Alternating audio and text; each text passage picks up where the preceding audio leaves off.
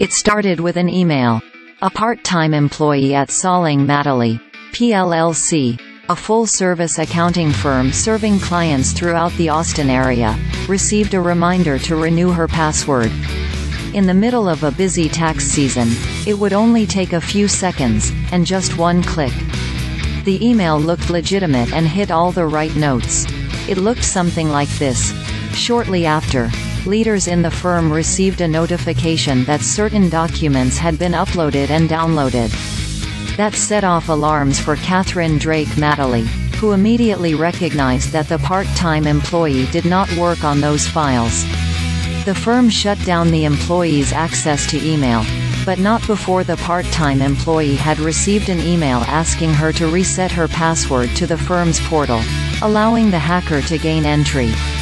That access, too, had to be shut down. But the damage had already been done. They'd been hacked. A flurry of activity followed. The firm contacted their information technology vendor and their insurance company. Fortunately, Drake Mataley says, they did have cyber insurance coverage. They also reached out to local law enforcement, the Federal Bureau of Investigation, and their IRS stakeholder liaison. They also called their lawyer. Eventually, they made the calls they dreaded the most, notifying clients. The forensics team had carefully combed through the firm's files and cross-checked manual hits to data sets. They had a list of clients that the hacker had potentially accessed. And they had a list of taxpayers that had not yet filed returns. That combination was important because hackers targeting taxpayer data tend to move quickly to file to claim fraudulent refunds. Why would a hacker target a tax firm?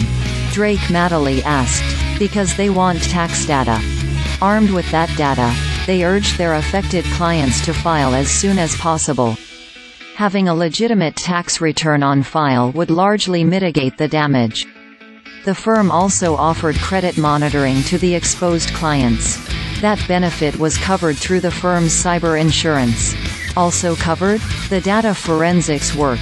The process of reviewing the files took months.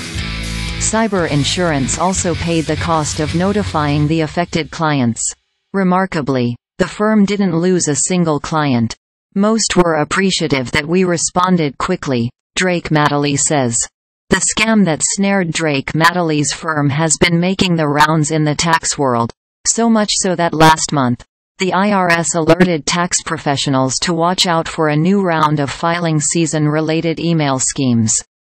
Typically, the new client scam peaks during tax season, which runs from January through April.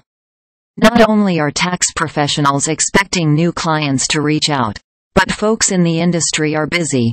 That can make it tempting to simply scan an email and click. The new client scams have similar patterns with an occasional twist to set them apart.